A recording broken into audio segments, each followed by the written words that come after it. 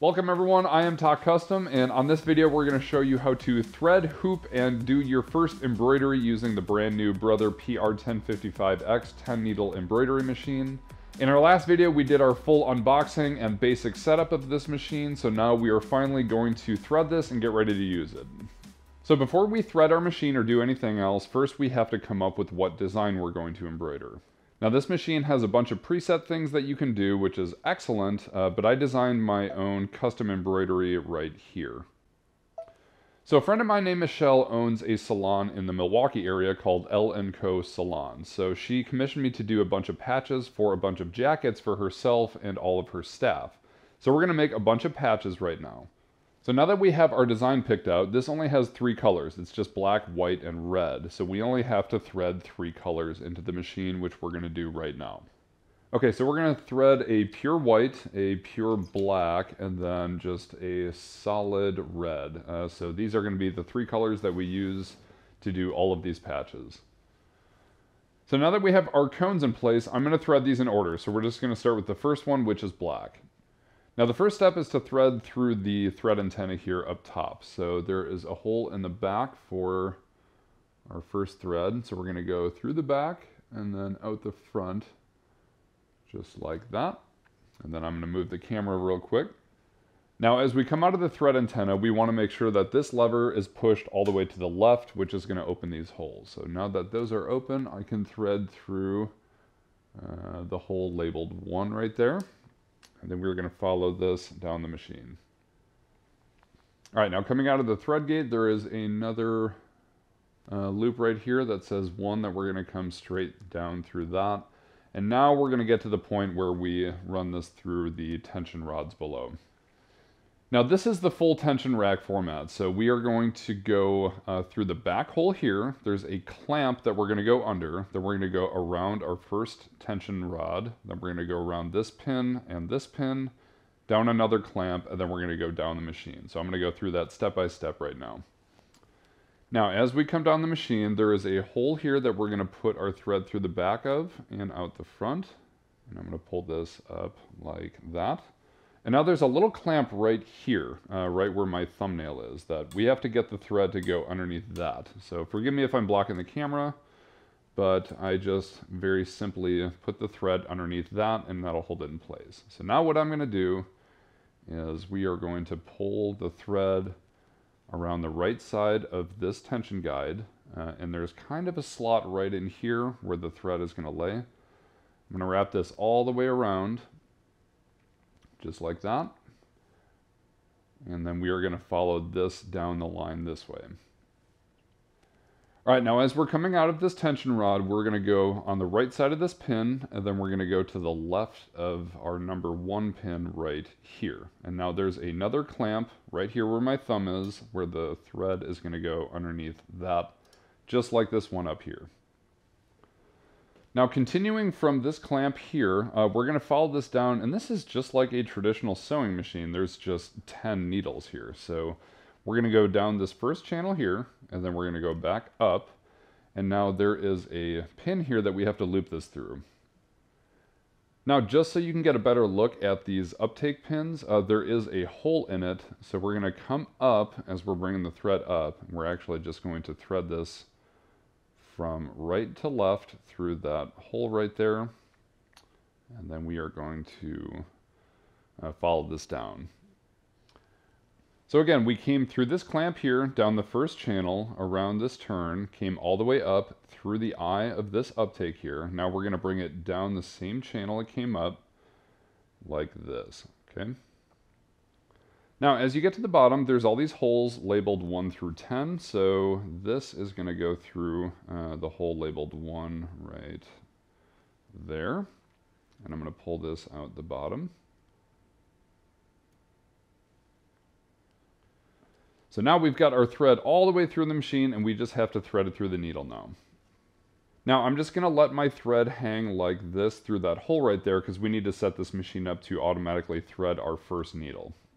Now we're looking at the bottom half of our screen, and I'm going to hit this button that has 2 needles and the little hoop, and that's going to bring up our thread menu.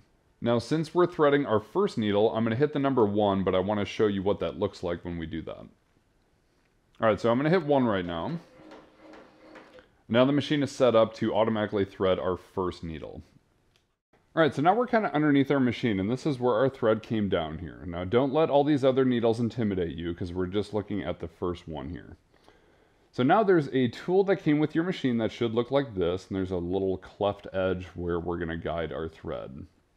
So now I'm just going to take our little tool and we're going to push the thread so it goes all the way up and behind this looper, and it should come out just like that there.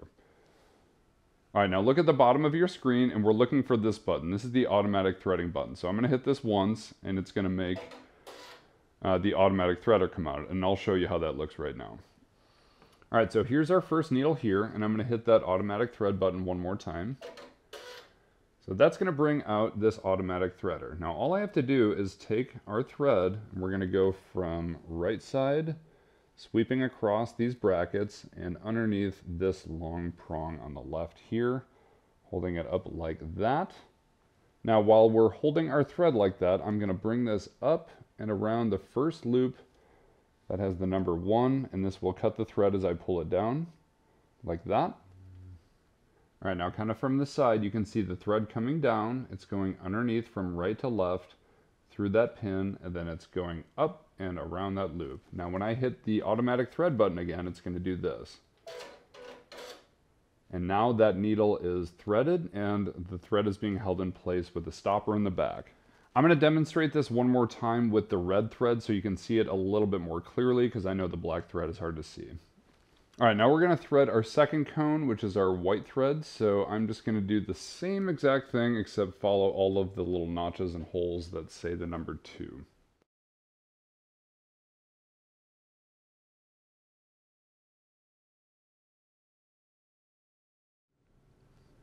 Okay, now we're just going to do our third and final thread for this project, which is going to be our red thread. I'm going to do this the same exact way, and when we get down to the needle, I want to do a little bit better job of showing you how the needle threading process works.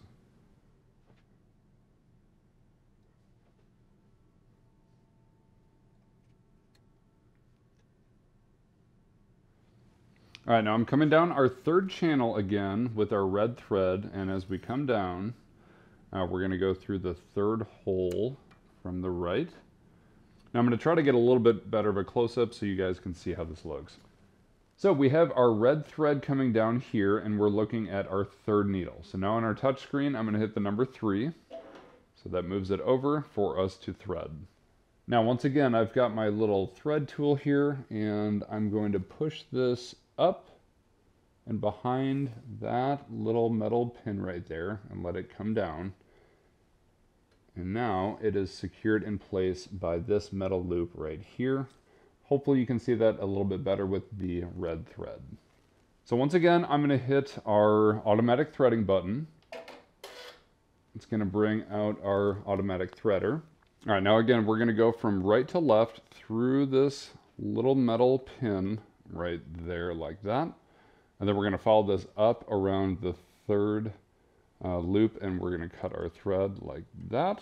So that is cut, and now that's in place. Now when I hit the automatic thread button again, it's going to grab it, thread it through the eye of the needle, and then pull it up and back. So hopefully you can see that there are 3 threads that are all ready to go now. So now that we have all of our threads set, we have to tell the machine which color is in each of our needles here. So I'm going to hit this button that looks like a page with a spool of thread, and this is going to bring us to our color guide. Now for our number 1 needle, it shows a green spool of thread, which is not correct. So we have to switch that to black, which is right there. And then I'm going to hit this anchor button, and that's going to lock that into place so that this machine will always know that thread number 1 is black. So now for number 2, it thinks it's red, but it's actually white. So I'm going to hit 2, and then we're going to find the color white, and then I'm going to hit the anchor to lock that into place. And then same thing for number 3. We're going to hit that, and then I think red is on the second page, and I'm going to anchor that. So now that we've got all of our colors set, and these are locked into place, now we can start to hoop the machine and get ready to embroider. All right, so now we have our 3 colors threaded, and now we have to get this machine ready to take hoops. So we're going to be using bracket A to hold all of the hoops that came with this machine. So we're going to do that right now. All right, now to set up our bracket, it's actually very easy. So all we have to do is just turn this kind of to the side so that you guys can see these little gray screws right here. There's 2 of these, so we're going to take these out, and these are what are going to hold our bracket in place. All right, so there's the first one, and the second one is just all the way on the left side back here. All right, so we got both those out. So we're looking at the machine from the right side. Now there are 2 pins. There's one right here and there's one right here. And we have to match these up with the pins on our hoop bracket here. So I'm going to match up the one on the right first right there, and then just line up the other one on the left, which should just kind of fall into place like that. Now these screws that we took out earlier, we're just going to put right back where they were earlier. So we got the right one in place, and now we're just going to do the left side back here. Okay, now our hoop rack is in place, and it should look something like this. Currently it's at its widest setting, which is good because we need the widest hoop for this project. Now we have our hoop rack installed, and this is at its widest setting, which is good because we need the 8x14 inch hoop. If you need to adjust this for like the 5x7 inch hoop, you would loosen the 2 gray screws right here and the other one next to it. And then we would just slide this over and it will snap right there. And that would hold the 5x7 inch hoop. This would hold the 4x4 inch hoop. This would hold the 2x2 inch hoop, and so on. So we are going to keep this at the widest setting and then tighten both of these screws. All right, now we have our hoop harness set up, and it's at its widest setting, which is good because we're going to be using our 8x14 inch hoop. Now we want to set these 2 metal pieces underneath these 2 metal flexible prongs right here. So all I'm going to do is just kind of line those up and then just lightly press. And there are 2 little pins that will just snap this into place, so that is all set and ready to go. And to get this out, you simply just kind of press the bottom of the hoop while keeping your thumbs on these tabs, pull towards you a little bit, and it will just slide right out like that. Now the last thing we have to do before we hoop our fabric is set our bobbin. So open the bobbin case up, and now on the right side of this little cylinder is a little tab that you can pull to the left and then pull towards you, and this will pull out the bobbin case.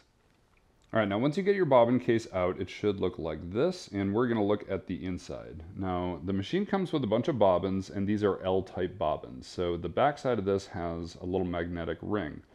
So make sure that you put it so the magnet is facing the inside of your bobbin casing, and it will kind of snap into place like that. So once you have your magnetic bobbin in place, all you have to do is just pull the thread so it's going to go through this groove right here. And we're going to pull this up and along this metal channel right here until it gets kind of trapped in this circle right there. So now the bobbin casing is threaded. And you can test it just by kind of tugging on the thread, and you should feel a little bit of resistance as you're pulling that.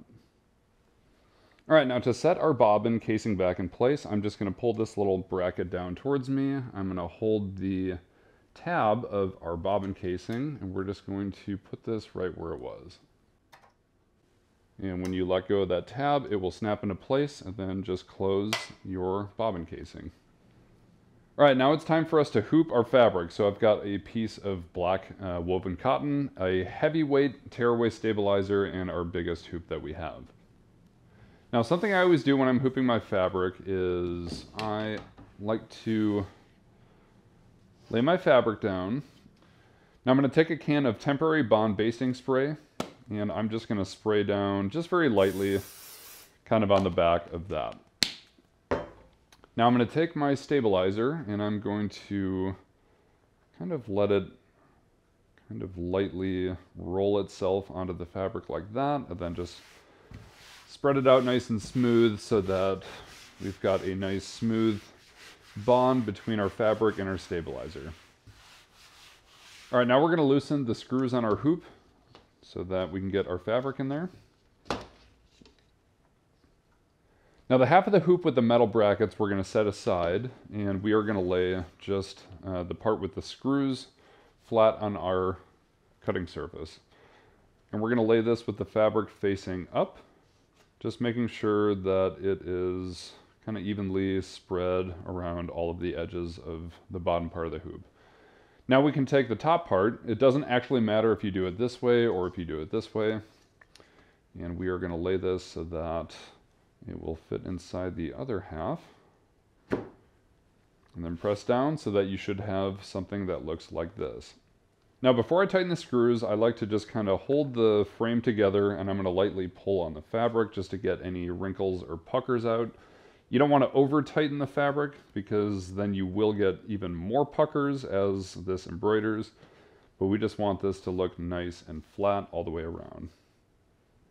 So that looks pretty good like that.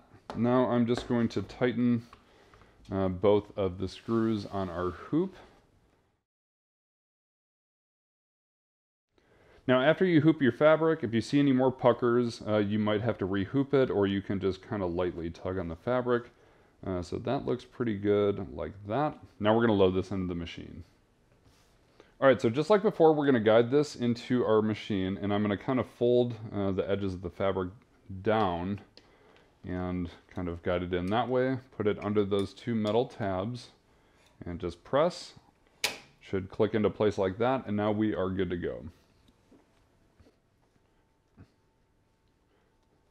Alright, so everything is finally all set. We've got our needles threaded, we've got our fabric hooped, and the bobbin is threaded underneath. So now we have to get to the menu to get this started. So if you're still looking at your threading guide and it's all correct, you can just hit OK. And since we have that selected, we can set this as our design. Now, I don't need to change the size or rotate anything since we designed this custom made in PE Design 11, so I can hit Edit End here.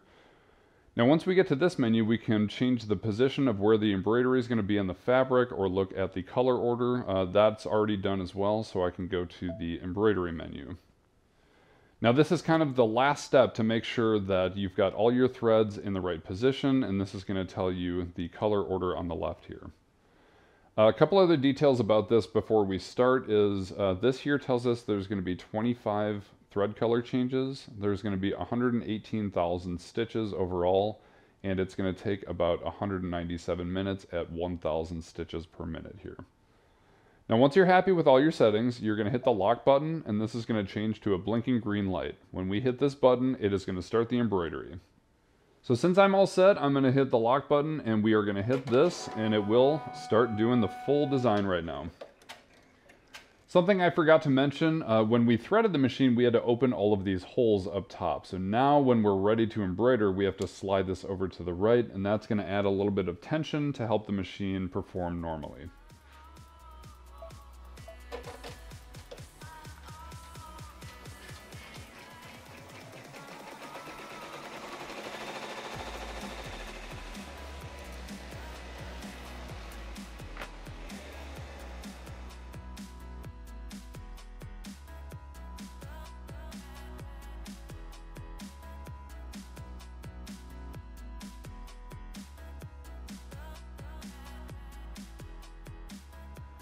Alright, so our project is all done, so now we get to take this off the hoop and see how it turned out. Okay, so this is how it turned out, and I have to say I am extremely happy with the results. Now normally, when I would do embroideries on my other machines, I would have to cut all kinds of jump stitches, but as I'm looking at this, I don't see a single jump stitch that I have to trim. There's maybe a couple little threads that I'm going to have to snip, but because this machine will cut every jump stitch between every letter, I don't have to do that at all. This looks cleaner than any embroidery I've ever done, and I didn't do anything differently. I just used the machine as normal. So since I don't have to clean up any jump stitches, I can just kind of loosen these screws here, and then we can take this out of the hoop. Alright, so now I'm just going to pull off the top part of the hoop, like that, and then lift up the fabric and pull out the bottom half of the hoop, and we should be left with our embroidered piece of fabric here. Alright, now something I like to do after an embroidery is use an iron to heat set all of my stitches and embroideries into place and kind of smooth out the fabric, so I'm going to do that real quick. Now, since each one of these is an individual patch, I am going to put some fusible webbing on the back so that I can iron these on to each of the individual jean jackets for the customer that commissioned me to do this project. So all I have to do is I've got some fusible webbing with paper backing here, which is what you need to make iron-on patches or really anything that's iron-on. All right, so now I'm just going to go and clean up any extra webbing around the edges just so that it doesn't go over the edge of where our fabric is.